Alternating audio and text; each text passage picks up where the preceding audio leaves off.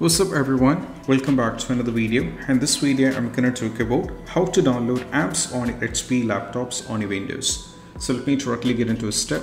First one, just go over here, search for the Microsoft Store, and you have to click over here on the Microsoft Store.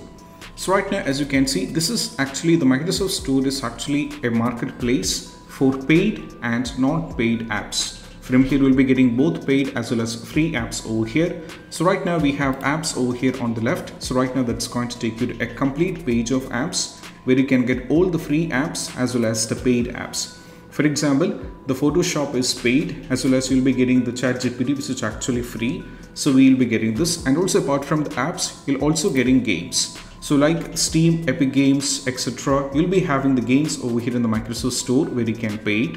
So Minecraft, which is one of my favorite, over here is available for the paid, which is around 1,999, which is around 2,000. And also the Forza Horizon, which I bought it from the Steam in my case, it is also available over here as well. So you'll be getting all the apps. Right now, if you wanted any download, for example, any app, for example, you should be needing the ChatGPT. All I need to do is just go over here, search for the ChatGPT. And right now the ChatGPT will be popping up. Just select the ChatGPT. And right now you'll be having an option to download it. So just download it. So you'll be getting all the free apps from here, absolutely free. You don't have to pay anything. But there are also paid apps where you have to pay from your site.